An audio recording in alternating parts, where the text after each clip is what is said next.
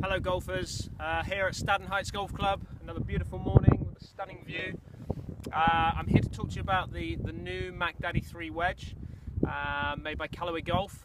I want to talk about the new bounce features that are involved in it and how that can help your game, certainly in your short game area. So let's have a little look, shall we?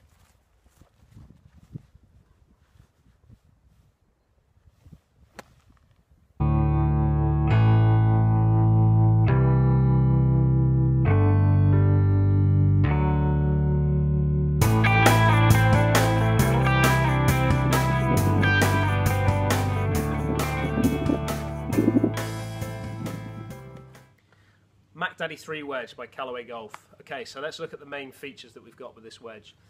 Number one, it comes with two different finishes. We've got the black finish and we've got the chrome finish. Personal preference, that's up to you as to which one you like the look of. No different in cost, all both identical. We move on to the what they call the different sole grinds. So they come with three different sole grinds. They come with the C grind, they come with the S grind, and they come with the W grind. And what you'll see there is a slightly different sole structure. The C grind is designed, it's slightly thinner and it's designed more for firmer conditions, so firmer ground conditions. The S grind, which is a standard sole grind, is designed for a bit of a mix. So guys that play at quite wet courses and dry courses, a bit like Staden really, where it can dry up in the summertime and get wet in the winter. The S grind is probably also pretty good for that side of it. And then you have the W grind, which is the wider sole. So this is for soft conditions, really, really soft conditions. That will just help pop the ball up a little bit more for you. The other features are that the groove structures are slightly different. So they've come up with three different types of grooves.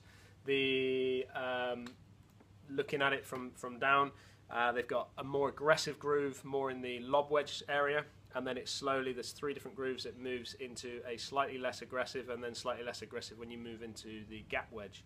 So all in all, the feedback from it has been fantastic. It's a great looking wedge.